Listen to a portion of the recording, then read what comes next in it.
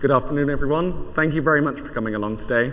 My name is Alex Smith. I'm Head of Media and Entertainment Solutions Architecture for Amazon Web Services Asia Pacific. With me on stage today is Aaron Lovell, Head of Post-Production for Amazon Studios. And what we're going to be talking about today is some of the challenges in dealing with 4K video and how you also can take those lessons to help you eventually win an Emmy Award as well. Now, when we talk about when we talk with any reInvent talk, the first thing that we really like to frame is the problem statement, is what we're trying to address. And for 4K video, for any kind of large, high-quality video, it's actually quite similar to dealing with HD content as well. But the problem really is just that it's bigger. Where you're dealing with UHD content, the individual file sizes just start to become out of control. You still have to do many of the same kind of things. You're still ingesting the content into a platform, usually from many different locations worldwide. You're still storing that in a content lake, in a digital asset management system, in a NAS, in a SAN. You're still processing, encoding, running them through your metadata analysis, subtitling, etc. And you still have to distribute them to your partners or to end users. Now, just to help paint a visual picture, the scale of what you're dealing with really has changed from what people see. If you look in the bottom right, you can see DVD. Now, for those not from a media background, those not that familiar with media, you'll know DVD. It's still the highest percentage consumption medium worldwide. DVD is typically 480 or 576 in PAL vertical lines. Now, what 4K actually means is it's approximately 4,000 vertical lines. So it's just a much bigger scale. It's harder to do because you've got more data.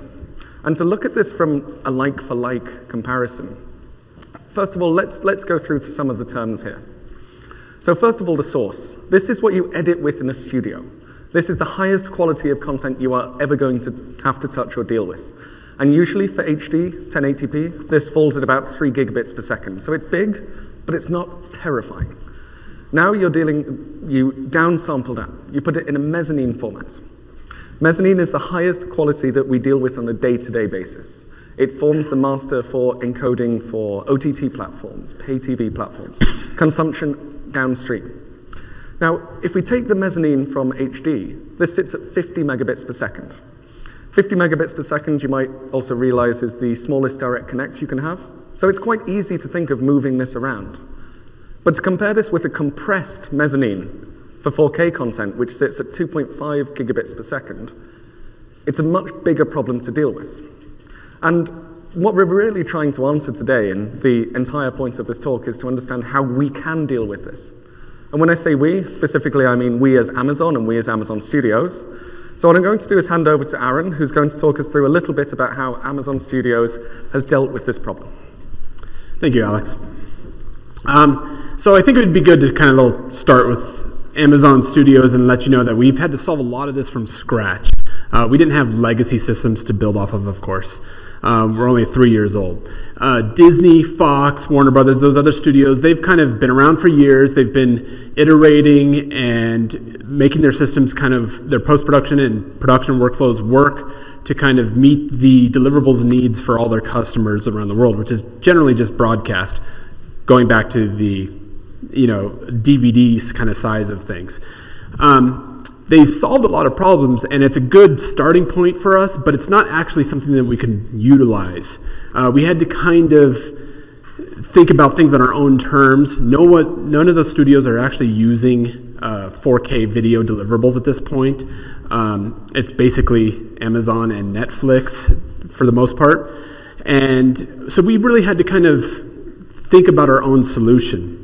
We had no infrastructure when we started, and then if you know anything about Amazon, we kind of move at a lightning pace, and we started producing content very fast in UHD and in HDR, and then the more content that we started to produce, we started to realize that we were losing kind of grip on our asset management. We were starting to kind of lose the sense of our library, and workflow started to slow down. They started to kind of we ran into problems that we weren't anticipating, and what we ended up having to do was kind of go back to the drawing board and think about an internal homegrown solution that would essentially allow us to scale much easier and work in a 4K environment, from here on out. So what we did is we kind of looked at the problem. We said, well, we can't just solve for size, because the legacy systems that we are kind of using, the post-production workflows that we were using, don't quite fit that. And so we couldn't just do legacy stuff too, and then we had to actually work on a more fundamental approach to everything. So what we ended up doing is we broke it down and ended up going piece by piece. We looked at the ingestion, the storage, the processing, content processing, and then the delivery of all this content. And that was the way that we were going to actually get more control over our entire asset library. Our asset library, and then to have that control too, we had a very high-level directive, which was to not stifle creativity, meaning we couldn't pass down draconian rules to people to say, deliver content in this very limited format. We had to be very open towards people who wanted to deliver content from very small production houses and people who wanted to deliver from very large studios. So the workflow challenge was essentially what I just went over. It's ingest, package creation, and delivery. And you'll notice that in between each of those is essentially a quality control step. That's because, much to my chagrin, we have to actually check all these assets. There's many technical errors that generally come with delivery of final assets. So you have to put in those safety checks into all that content and make sure that you're getting a sound mezzanine file to work with from beginning to end. So our challenge was to figure out how to create a DAM solution that works in 4K video and would hit all these steps with quality control at each safety part, and then also at the very end, of course, move over to like archiving. Keeping a good archive of your content is also beneficial for us in the terms of that it actually creates more monetization on the back end. We could essentially, if the more organized and better archived your content is, it actually opens the door for stock footage, resales, and distribution of content in a much more streamlined, quicker manner. So we kind of thought about that, and then also there's other challenges that are involved in that pipeline too, which is essentially you have to also be able to give access to internal groups such as marketing, PR, and legal for review, and for distribution of assets for trailer creation, and all this other kind of stuff that has to happen. And then there's localization that Alex kind of touched on too. You have to send these assets out, and you have to repackage them again, get them back in, and it's just a constant cycle of assets in and out, and to manage all of that on a 4K level is actually pretty challenging. So what we decided to do with this homegrown solution is essentially design a completely AWS-based workflow. Us being Amazon Studios, we decided it would be best to kind of stay within that Amazon ecosystem, kind of eat our own dog food, so to speak.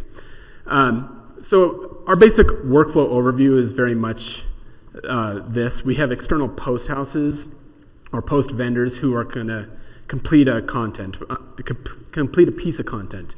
That would be, say, Man in the High Castle, a very popular show for us.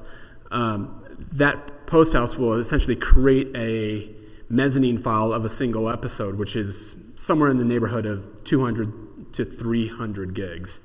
What we will actually do now is we will have that file ingested into our S3 buckets, and then our S3, our DAM, which is actually, I'll get to in just one second, is Reach Engine.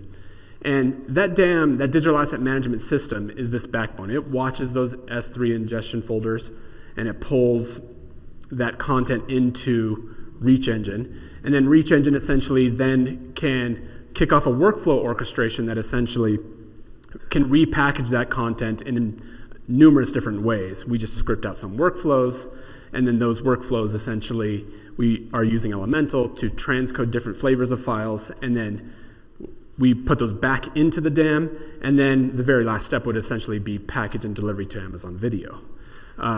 We could also package and delivery to pretty much any platform. It just happens to be that obviously we are exclusive to Amazon Video. So that's the general workflow of just moving content around. I want to dive down a little bit into ingestion. So the first question comes, with 4K video is, how much harder is it to ingest? And the truth is, between HD and 4K video, it's not really that much harder. It's just bigger. We do use a lot of products to move that content. There is Snowball. I'm going to start with Snowball, actually. 40 to 80 terabytes at a time. It's very good for archived content that's living on a SAN somewhere. You can actually grab that content and throw it up into S3 and very quickly and very efficiently. For more production assets, stuff that's kind of in the works still, we prefer S3 transfer acceleration. That's really good because it lets you take advantage of the CloudFront Edge network in order to improve speeds and latency globally. It really works from there. And then AWS Direct Connect is actually a really great tool that we use when you're using a facility, predominantly, let's say, a very large post house that houses a lot of your content or that does a lot of your post-production workflows for a lot of your content. Enabling them with a direct connect allows you to build that, to bridge that production house direct into an Amazon region, and that can allow massive improvements in consistency of performance and dedication of bandwidth up to like 10 gigabit links. It's really fantastic. What I didn't touch on here yet is third-party apps. So that's Amazon eating Amazon, but the major players in the third-party atmosphere are definitely Aspera, Signiant, Cloudbeam, and these are really great too. What they obviously do is they don't use the TCP transfer protocols. Instead they use UDP to move content, which actually reduces that chatter and increases performance a lot, and it's predominantly used by all the major media companies, right? Disney, again, all the major studios and all the major houses basically have an Aspera or a Signiant to move content. So for us, those traditional media ingestion systems, they're great. What we found is that they're great for moving content, but the pricing models of those did kind of limit us to a degree. The pricing models for traditional media ingestion like Signiant and Aspera is basically priced for peak. So you could pay a lot if you're moving a lot of content and you're using that full bandwidth, or you could lower your bandwidth, but you're not and then to limit costs, but then you're not really taking advantage of the full pipelines. So what we ended up doing was we started to look at Amazon S3 transfer acceleration as an alternative option. As Amazon Studios, again, we wanted to make something that just worked for all of our customers. And letting each individual production kind of choose Aspera or choose Signiant or initiate some sort of SFTP transfers, it just wasn't really working for us on a large scale. So what we ended up looking at was S3 transfer acceleration, because it gave us some new options that were not really available to us at the time. I mean, obviously, it's priced based on transfer, and it's going in. There's no management of instances, which is great because you could just spin it up, and it's essentially it's fast or free, meaning like if it doesn't actually live up to the transfer speeds that you would get on just through normal S3 uploads, it could be free. I would let Alex kind of explain that more. But so we ended up using that, and it's actually been very helpful for us because Grand Tour, I don't know if anyone's familiar with that show. It's our brand new, very fun alternative to Top Gear. It uses the S3 transfer acceleration to actually move content into Dublin region buckets from London. And then we actually can transfer that content over to SFO buckets, where our digital asset management system resides in Northern California, and the speeds are amazing, and the price is virtually, free for us. It's actually really great in terms of it's been a very solid way for us to move content from regions far away and to get it into our management system very quickly. But there are some considerations that we realized when we started working with these massively large UHD files. Obviously, files are hundreds of gigabytes an episode. Again, going back to Man in the High Castle, we're looking at something around 280 gigs for every single episode, and that's just one version. We often reversion shows quite a bit for different regions. And the cloud has limits, and I'll get to that in just a second. So what we really wanted to do with these considerations is make things as fast as possible. That's the number one goal. Unfortunately, I would love a little bit more time to process my content.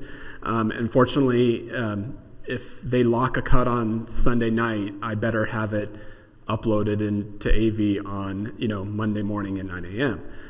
It's not that tough, but it's a very quick turnaround that's expected of us. Well, what we ended up doing was, when we started actually putting stuff up and then we ran it through the Elemental server through that dam that I had kind of touched on earlier, we started to realize that we ran into some very unexpected issues. And that's where you kind of have to be ready to MacGyver solutions. So again, what UHD files are big. Elemental is in an AWS. Our assets are in S3. Elemental can transcode directly from S3. So far, everything seems great. But then we started to realize, okay, there's a maximum of 10,000 parts per upload. That's an S3 limitation, right? And Elemental, on their back end, had set part sizes at 20 megabits per chunk. So if any of you are really good at math here, really quickly, 20 megabit chunks at 10,000 part limits is how big of a file? 200 gigabit file, or gigabyte file, sorry. Obviously, that's a problem for a file that is actually 280 gigabytes. So we had to then suddenly start to realize we had to re-engineer how we are actually transcoding our files and moving them around within our S3 and Elemental environments. So, and this is kind of this is an example of problems that you guys can definitely encounter when trying to build digital asset management solutions. So, and this is just a very good and solid example. You guys would probably run into many challenges. Just be ready. So, unfortunately, because those files were over 200 gigs, they would actually fail to be rewritten back to S3. So we had to figure out that solution. And I'll take one quick step back. We had actually chosen Elemental because of their ability to, read directly from S3 buckets instead of having to pull down to local EBS volumes and then do transcodes. So we chose Elemental because we're like, okay, we don't want to waste time pulling elements down into local EBS volumes, doing a transcode, and then re-uploading them back into S3. That was going to be essentially a 3-time hop. There's the first time up into S3, there's the down to the local EBS volumes, and then there's the back up to S3. It was, for our file sizes, it was going to take hours, and it wasted too much time. So when we chose Elemental, we were like, great, they can at least read from S3. That cuts out one of our download steps. But obviously, we ran into this problem. What we ended up doing here is we built a 3-step layer. We actually did transcode the assets in Elemental from the S3. Then we output to an actual EBS volume within the Elemental VPC. We talked to Elemental quite a bit. First off, our first question was obviously, can you up the chunks limit from 20 megabits to, say 100? They said, unfortunately, no, it wasn't going to be that easy that quickly. So what we ended up doing was spinning up EBS volumes for each node of Elemental that we would run. And then we would spin up essentially a 500 gigabyte volume, and we would transcode from there and output to that volume there. And then we just needed to push our assets from that EBS volume to our S3 buckets, and we did that simply through AWS CLI. It was actually, it wasn't an elegant solution, it wasn't perfect, but it was actually effective. And today, as of today, we've already been talking to Elemental. We're already increasing those chunk limits, and we're essentially working on bigger EBS volumes. And so we're already kind of working through those problems, but we actually had to figure this out in the short-term interim to kind of get our files processed. So that's just like a very long, long example of essentially what you guys would face when you're actually designing a digital asset management system that's going to move these very large files around in a AWS or S3 environment. So I'm going to turn it back over to Alex to kind of summarize. I think that's a really good example from Aaron about how when you're building a system, sometimes things that worked perfectly before start to break. So in this case, it wasn't a matter of S3 not supporting large files. It's not a matter of the multi-part upload API being broken or bad or badly designed. It's an existing system, Elemental, which is a fantastic product, but starting to do more with it, working at a scale where you simply didn't work before. And if you start testing this, you think, oh, I'll just put through a small file. I'll transcode a 100 meg file because I want to just go back and have my life. But I really recommend when you start to do things, look at service limits you don't expect. Look at testing with the representative data, because you'll start to find things breaking and creaking at a scale that you wouldn't have had otherwise. So just keep that in mind, because it can bite you in ways you don't expect. So now we've got our assets. They're stored somewhere. We need to think about actually dealing with those. So I know I keep saying large files, and I know it's getting tedious for those in the audience who deal with terabytes on a day-to-day basis. But the whole concept of moving around these files is very hard. If we think about the workflow of a typical hybrid solution, so many content providers, many customers might already have an on-site storage platform, and then they'll have an in-AWS processing unit. Now, if we're dealing with this kind of content, maybe a HD mezzanine, if we're talking about 3 to 10 gigabytes, it's not very difficult. It's very easy for us to have an on-premise vault of all of our content, transfer in, process in AWS, and then push it up to a CDN, push it up to a partner, push it up to somebody else. So having this kind of typical HD workflow is actually quite straightforward. It allows you to keep the TCO of your old platform, but when it comes to the migration or the processing and the scaling, the important things that cloud does well, you still have that flexibility. So why is this actually harder with 4K? Well, let's just revisit an earlier point in an earlier slide. If we look again just at the highlighted bits here, sure, the mezzanine can be uploaded easily, but actually uploading that file which sits at 2.5 gigabits per second is much harder. And of course, this isn't just one file. This isn't just one workflow. The problem is these files get moved around through many, many different points. And this is where we start to come to the concept of content gravity. It's a slightly overused term, but I like it because it describes how processing moves towards content for a good reason. It's because the content weighs more than that processing. So really, the easy lesson, and please don't leave now, is get your files into one place and leave them there. If I look at what I've learned over the last few years and what I presented last year, I actually presented this very slide. So I'm getting my content reuse metrics up. But a lot of what I talk about here is processing without having to move files around. But there's one section in here which is actually incredibly difficult to deal with, and that is metadata. So in content management in media, metadata is one of the most important and irritating things to deal with. So let's have a little bit of a deeper look for those of you not from a media background for what metadata means to us. So typically, it'll be in XML or a similar format. It'll have information about the asset. It'll tell you what it is, the duration. It may go into some details around the codec, so how it's encoded, the container. And you can then use this when you're building your digital asset management system or you're providing this to an upstream partner Typically, nobody agrees on standards. There's more standards than there are for everything else. But you will have one within your platform, and you will accept many, and you will be careful with what you output. Now, just going back to this and looking here, I've just said, yep, extract and persist metadata using Lambda. So it sounds easy, right? Because Lambda's easy. So even with content in AWS, you still have that weight of content. You still have to think about moving it around. Moving a 300 gigabyte file, moving a terabyte big file is not a free operation. So we need to be more intelligent about how we analyze that content, how we process it.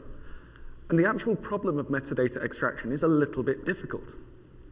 If we look at how you might have done this on-premise, how you might have done this in a traditional workflow, typically, most things work on watch folders. So a watch folder will see a file come in, it will transfer it over to a processing node, it will read through that file until it works out where the metadata is, because it is not consistently at the beginning, end, or middle, and it'll output it to a digital asset management system or something. Now, when I presented that slide last year, I had a very similar idea in my head. You know, you'd fetch a file from S3 in response to an event, you'd process it, read through the file until the metadata is found, and then you output it somewhere. But if you remember or know much about Lambda, you'll know there's a few restrictions there. There's a 500 meg local file system scratch.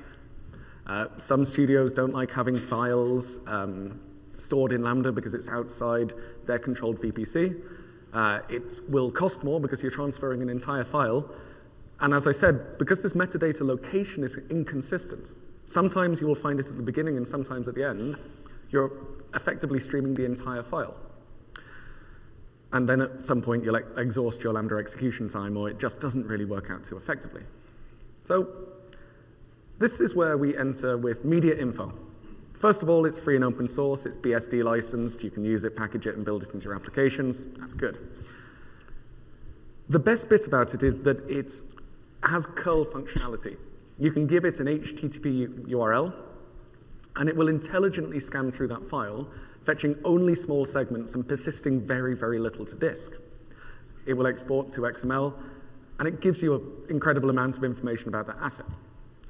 An example test I did earlier processed a 1.6 gig video file in 2.5 seconds and only used about 47 meg of memory. So it fits within the Lambda container, fits within the Lambda concept very well. And most of all, for Lambda, it is easy to statically compile, so you don't have to worry about external dependencies. So some of you may have seen this diagram, but this is a very simple overview of how you do the actual metadata processing with media info. Like most Lambda things, you get an S3 notification. At this point, there is a job that generates a one-time URL. This is passed to the media info binary. Media info will then start to make those calls, scan through that entire file, and work out where to pull data.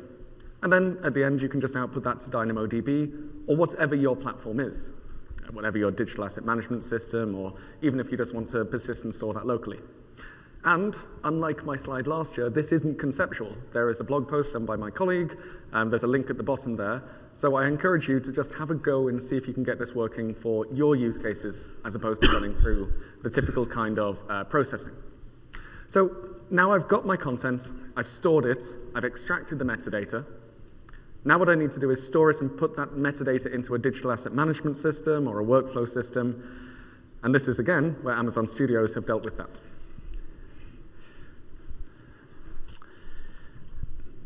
So, as Alex was saying, we need to figure out where to put stuff. This is, again, going back to our digital asset management system that we have now are instituting, is we architected this from the very beginning, and we said, well, it's obviously got to be on AWS because we want it to be scalable. Nothing better and more scalable than AWS, in our opinions. And for us too, it definitely has to have an internal and external integrations. Meaning, for us specifically, we can't just build a platform that works today. We need something that's going to be very fluid and modular in the sense that we can actually install new technologies as they come along and kind of deprecate old ones that aren't really working for us anymore. I'm thinking in terms of like stuff where we're going to start to work with subtitling workflows, captioning workflows, where we're going to actually start to parse raw footage information. And so we really wanted to make sure that our digital asset management system could plug into a bunch of different kind of workflows, because it would be essentially open-ended in that sense.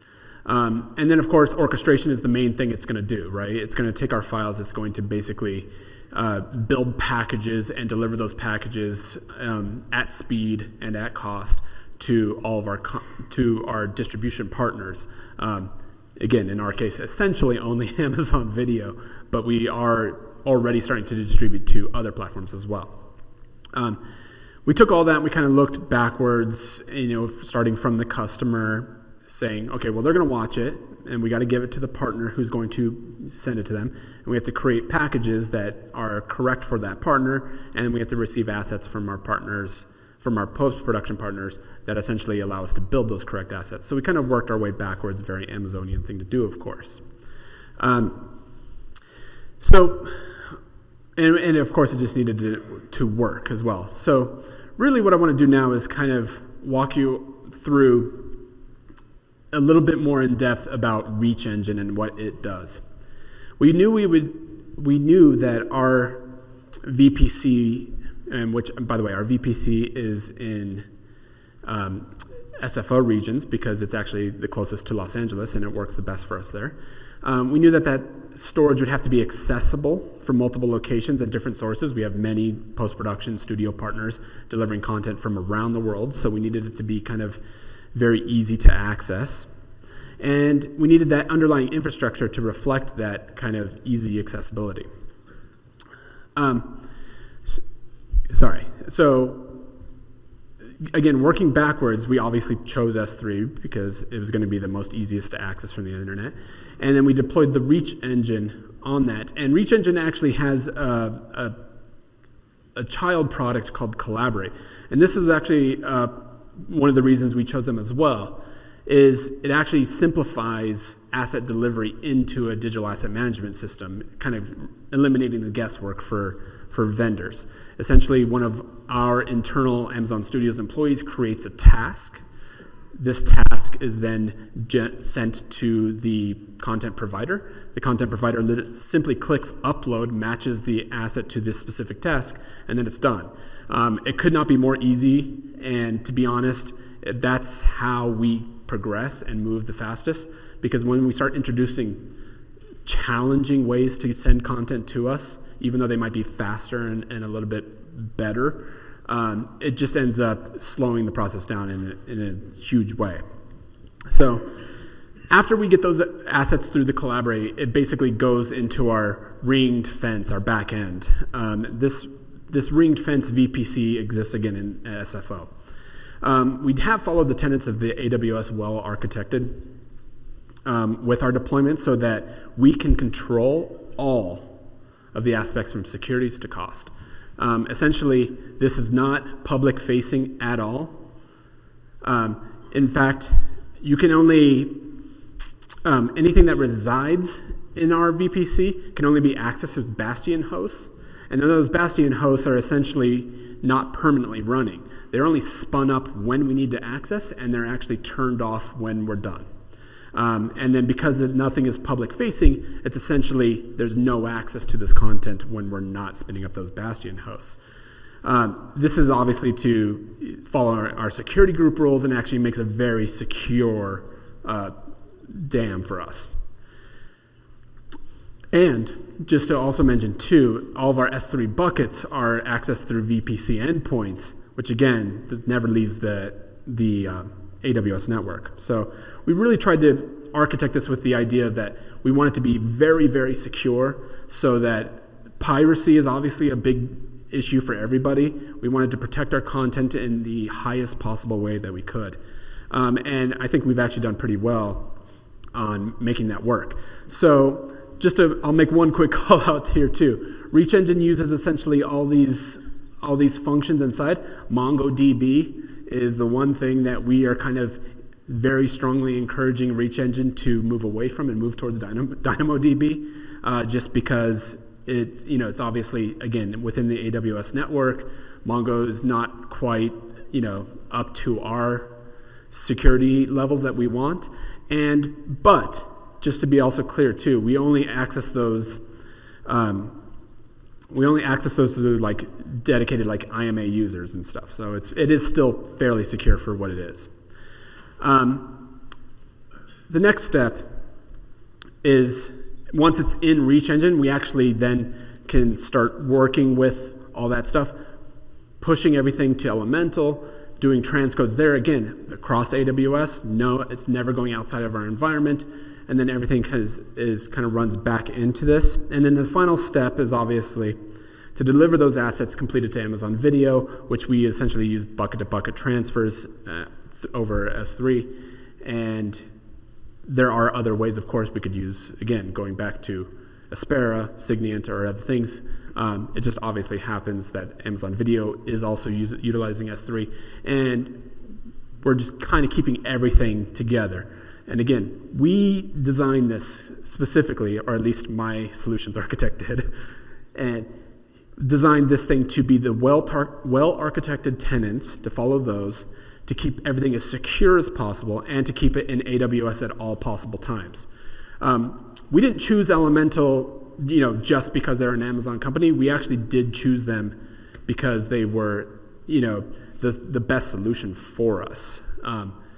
Again, going back to that earlier problem, we weren't actually, we didn't want, because they could transcode straight from S3 assets, or, that was a big plus for us, and they actually handle UHD 4K content quite often. So it's kind of a win-win situation for us.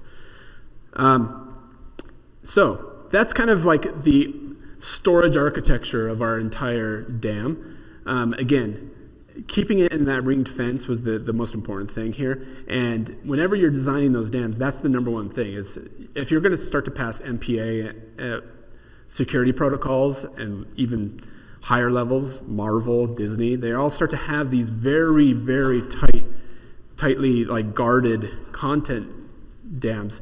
And by us following those well-architected, tenants, we've actually designed a system that we feel is essentially very, very secure. I'm going to pass it over back to Alex to talk about the next steps. Thank you. So I think this is a really, again, a good example of where the traditional approaches of pushing things through a file system, transferring files over an RPC or something like that, they do start to fall apart a bit. If I just show you there, if you look at everything in this diagram, you notice it's connected over REST APIs, or the S3 to S3 transfer is over an HTTP API. Because when you have distributed systems, doing anything over the more tightly coupled RPC style or any kind of POSIX style access, an fopener or an fseek, just starts to fall apart. So when you're building these larger platforms, just treat an object like an object. That's why I love the approach that Media Info have taken. Don't be tempted to do things like S3FS. And as with many reInvent talks, we release products the week that we deliver talks.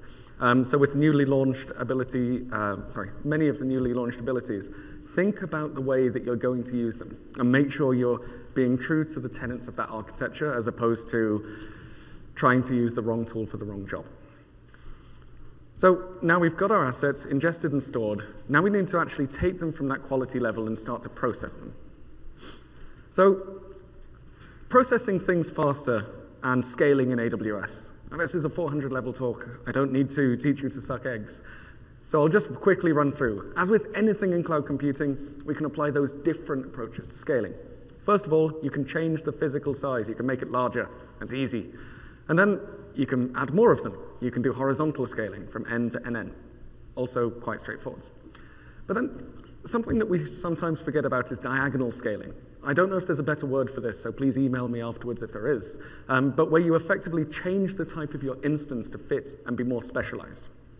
So I'm going to start with diagonal scaling and just talk about this a little bit. So when you think about processing video, you will probably say, hey, you guys just launched Elastic GPU. That's brilliant. Let's use that. For those of you familiar with our G2 or P2 instances, They use NVIDIA Grid or NVIDIA Tesla cards. Both of these use an architecture called Kepler. Now, there's different supports for different encodings, different decodings, and different processings across different architectures. Within 4K video and within video at all, a lot of video is encoded with H.264. It's a fantastically efficient protocol, but 4K tends to be HEVC. And what you might notice there is that there is no HEVC support. So what this means is today, with the elastic GPUs and the PE2 and G2 instances that we have, we can't use that hardware acceleration because we need that for the 4K video component. So what can we do instead? Well, you can scale bigger.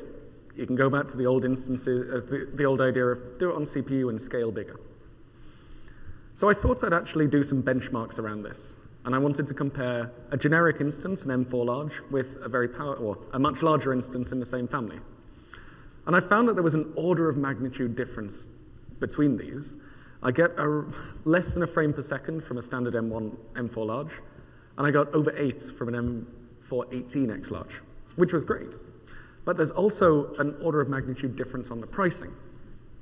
You will be aware that M4 is not CPU optimized, and video encoding is not particularly memory heavy. It's on a frame-by-frame basis, and the individual encode doesn't tend to use more than the pixel space of a single image. So I thought I'd look at the largest CPU instance, and actually, while it doesn't encode quite as fast because it has a small or slightly lower CPU, it does give me a much better price point. So if I look at this from just a straight, I made up metric names, you can see that the 8X large actually works out significantly cheaper for cost per content hour than the M4 18X large.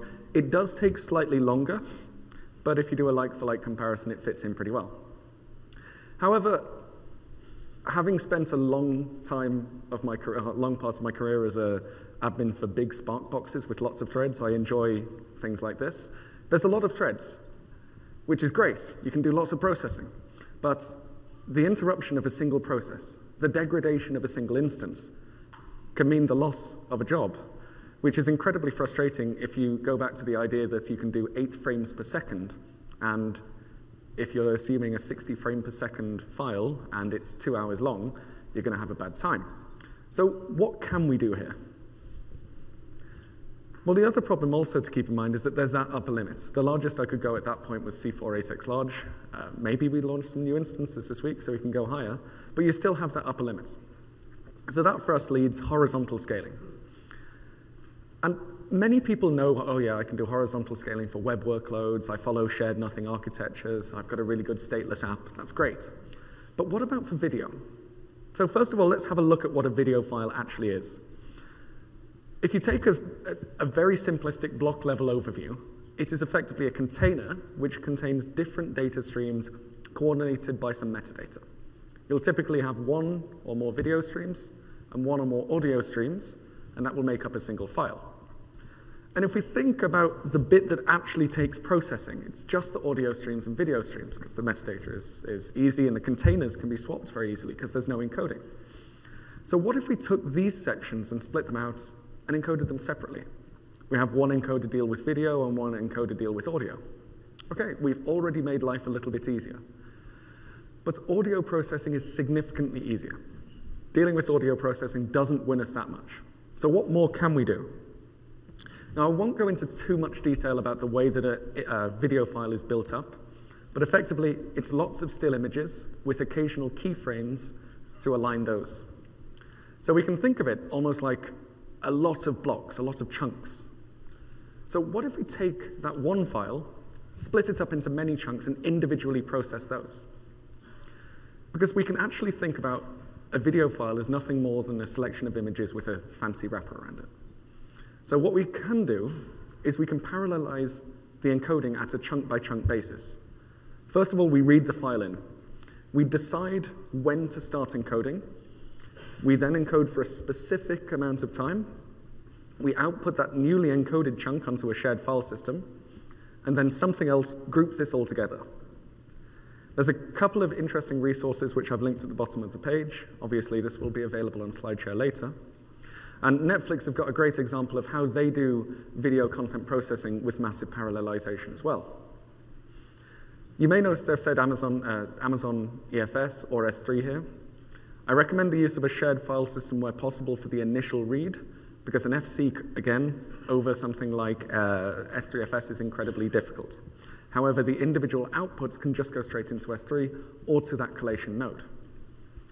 Now, to get us started, I use the jack of all tools, which is jack of all trades tool, which is FFmpeg or AVConv will do it just as good. From the top to the bottom, we say, dear FFmpeg, please start encoding at this time. I input my mezzanine file, my high-quality 2 gigabit file. I then say how long I want my chunk to be. In my case, I've gone for 60 seconds. It's really, you can scale this as up almost down to a second if you felt the wish to. And then I'm using the X265 library for encoding. This is output to a TS file, a transport stream file, which makes it easier for me to group these back together later on. So now what I've got is lots of small files. And I can easily create a list of these, put it on a single node, and then on that node use a different filter, the concat filter, to group all of these back together. This is an incredibly cheap operation because the files are already encoded. There's very little video processing at this point. It's merely concatenating a lot of files together, writing the metadata around for the container, and outputting that somewhere.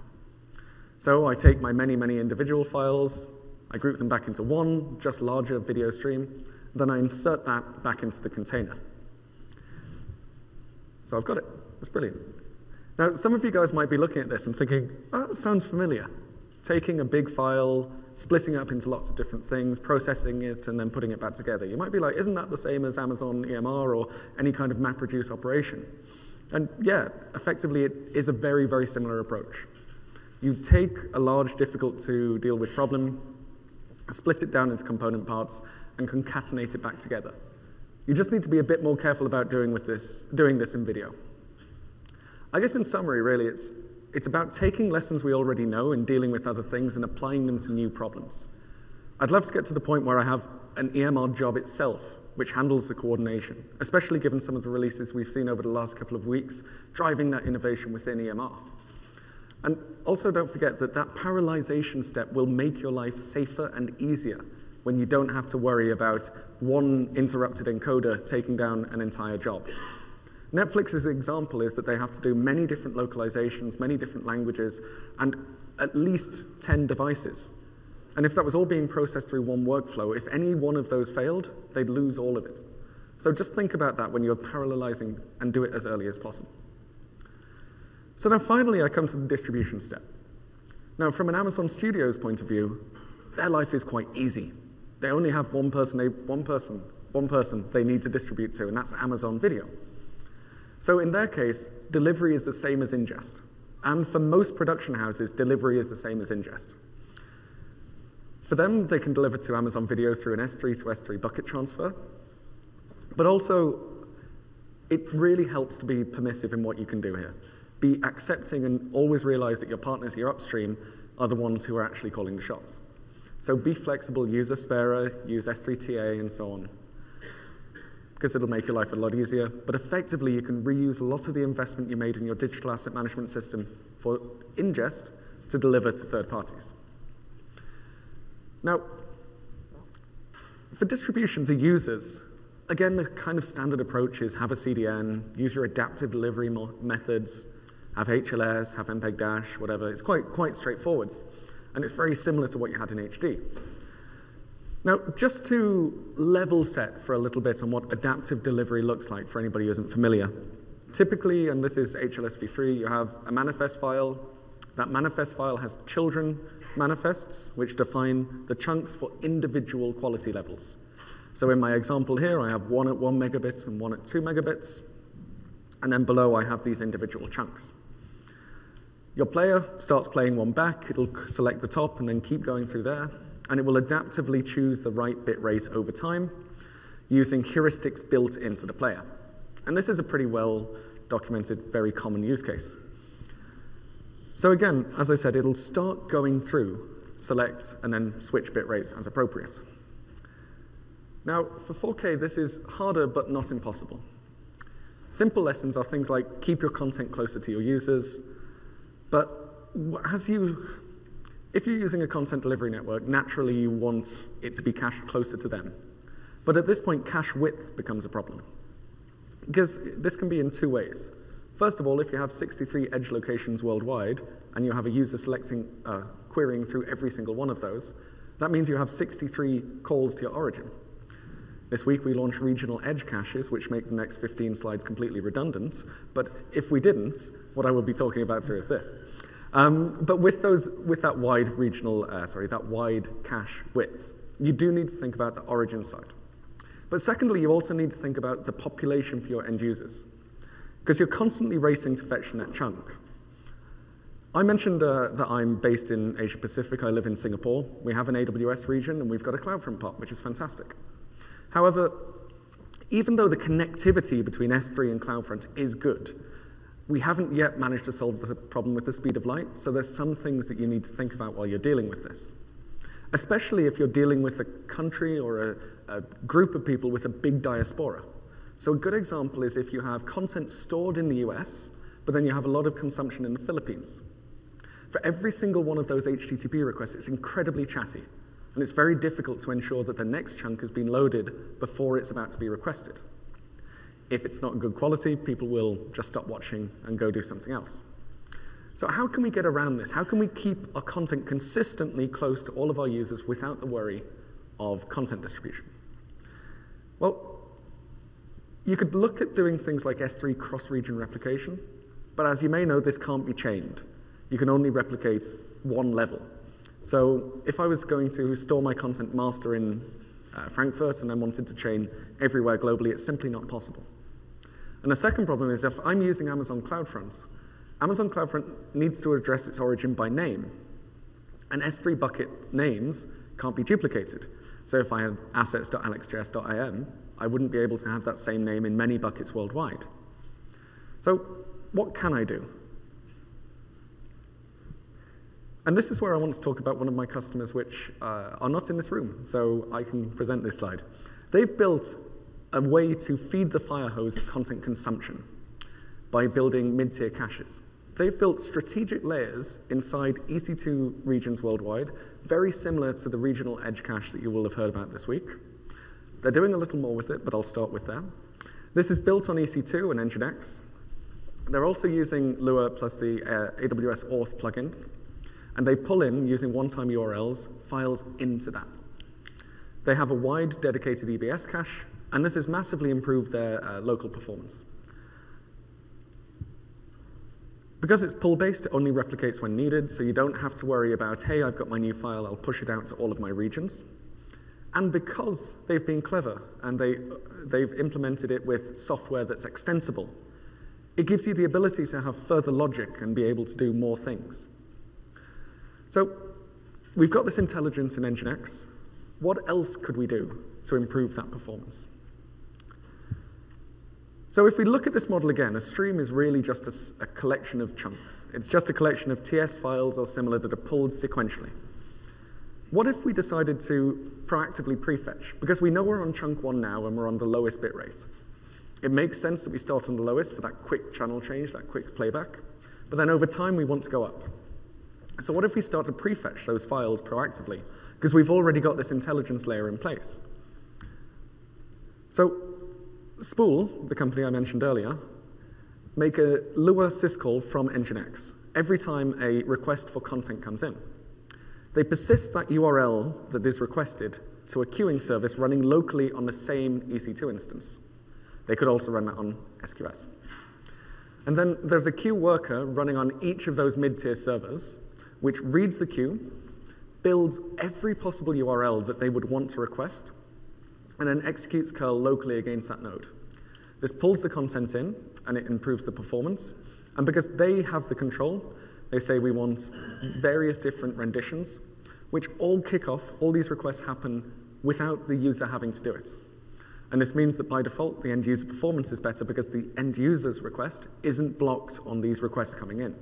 Because if we're pulling in 6 different segments all at once, it enables our customers to have a lot more change up and change down. So just to put some numbers in from Spool's data, thank you very much, Daniel Muller, if he is in the audience. This is their kind of, this is how their data looked when they were doing straight against CloudFront S3 with a global distribution. So again, content stored in the US, consumption in, let's say, Singapore. Average is around 8 to 9 megabits per second. Now, by adding in this caching layer, they were able to, caching plus prefetching. Well, you can see that the first file still pulls in at about 8. The next files, the sequential files, pull in at 100 megabits per second. In Singapore, a place where I have a gig internet for $50, this kind of performance is very important. So we can see that they've taken a really intelligent approach of building a system to meet a very specific need, but then looking at that and saying, hey, what else can we do? How can we be customer obsessed? How can we start to do more with the intelligence and the logic we have? If you have that layer, look at something else to do with it and build on top of it. So really now to wrap up, I've said it quite a few times, but 4K has the same problems, but at a scale where things start to break in ways you simply didn't expect. Make sure that when you're testing things, use the same approaches, but start to modify, but test with that data of the actual size that you need to. We're still building in this space. When I present a 4K talk at reInvent next year, I intend to have live video editing and drones on stage, but we're about a year off. But all of the new trendy stuff aside, M&E and video is still quite a traditional industry, so it's actually quite difficult to drive that innovation. Things have to work first and then be innovative. And that's where people like Amazon Studios will be able to set the way and give people confidence that they can do that innovation. So just again to recap the things that I've covered today, when you are ingesting, things will break at scale. So test with data that's actually representative of what you have. Look out for API limits. Look for things that you didn't expect to break and make sure that you've done that end-to-end test with files bigger than you ever expected to use. For me, I still encourage you to keep things API-based and avoid trying to treat an object like a file. Ensure that you're dealing with things in the way that they're meant to be, and avoid POSIX requirements within your application.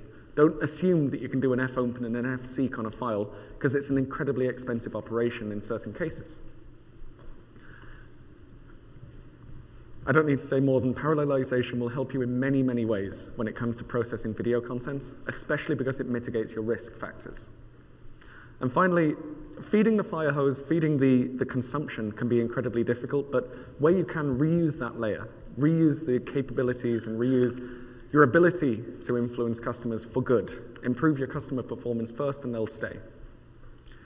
And with that, I'd like to thank everybody for coming along, and please enjoy your trip home and have a great day.